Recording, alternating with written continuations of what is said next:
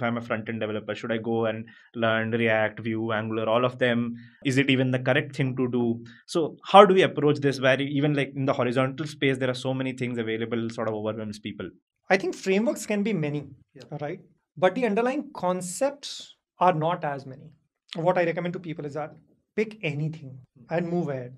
Just make sure that the framework is very heavily used, because that way you are minimizing a wrong choice. Irrespective of whether the choice is made for you or whether you are making a choice, what is far more important is to invest in understanding everything about that framework.